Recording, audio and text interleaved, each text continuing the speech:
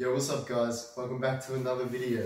Very first thing, my keeper bag is a pair of good slides. Never wear your futsal shoes on anything other than the futsal court.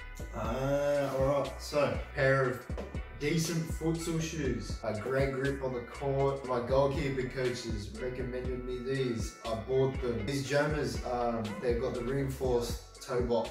Ooh, these are the Storelli padded shorts. Due to the hard surface of the court, you can mitigate injury. Oh, it's an overall better experience with some padded shorts. Knee pads and elbow pads, I think, are the most essential for a futsal goalkeeper to have. The Storelli knee pads is the ones that I would recommend. Speaking of socks, grip socks are so important. Solve the problem of me like slipping around in my boot a lot. Big up Manning Futsal, that's who I play for.